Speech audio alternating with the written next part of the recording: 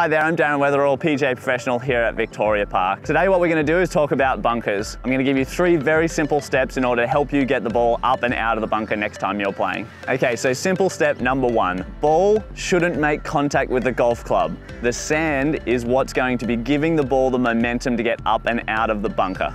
Step number 2.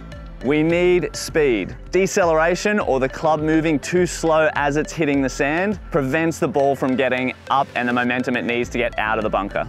Step number 3, the bounce is what should be hitting the sand first, not the leading edge. Okay, so we have 2 very important areas of the golf club that we need to know when we're in the bunker. This is the leading edge and this is the bounce.